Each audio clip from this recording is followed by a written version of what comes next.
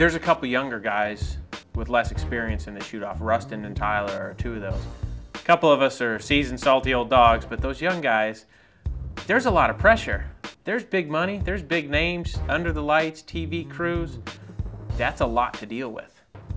And I'm hoping that though they do well, it's just enough to throw them off their game.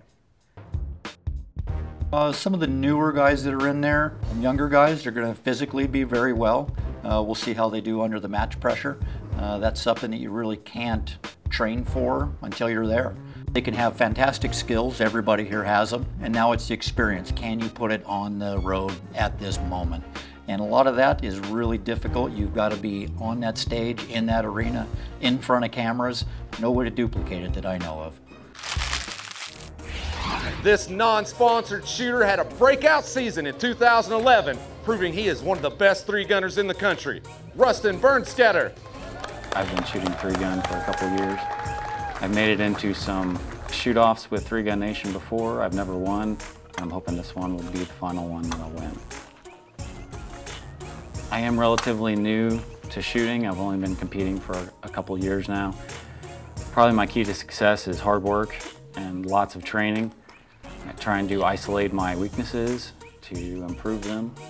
I'd say one of my biggest weaknesses is just simply inexperience with shooting pistol. A lot of these guys have shot pistol for decades, and it's such a fine motor skill to be able to take an unfamiliar pistol and get used to the trigger quickly and be able to engage relatively small steel targets. That's what I've been working on most. My greatest shooting strength with three-gun would be intermediate and longer range rifle. I practice that quite a bit. I have the facilities to practice it, and it's one of my favorite things to do. I'm not too concerned about what people are thinking of me as far as if they think I can or can't win or if they've never heard of me.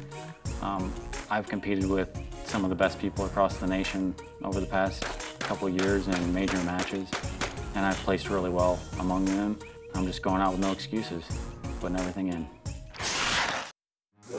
This next competitor may be young, but he's already got several Three Gun Nation shoot-off runs under his belt. Out of the U.S. Army Marksmanship Unit, Tyler Payne. My three-gun season's been going really well with the United States Army Marksmanship Unit.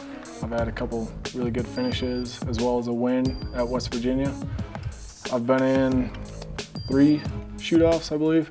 I've made it past the first round once, so I'm here to shine.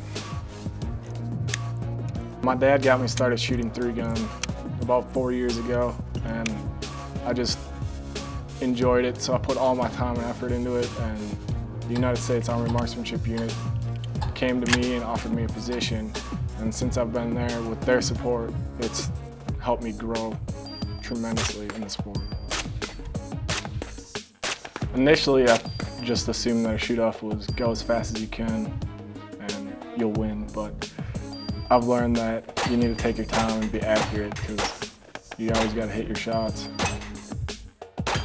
The mental game, for me, I just have to understand that the other person doesn't matter. I'm out there to shoot the targets, and I can't let where the other person's at in their stage, I guess, affect how I'm shooting. I just have to take my time and go 1 for 1.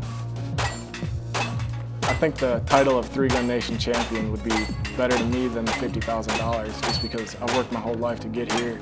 I train hard all the time just to be in a position like this to have the opportunity to be a champion. Shooters, are you ready?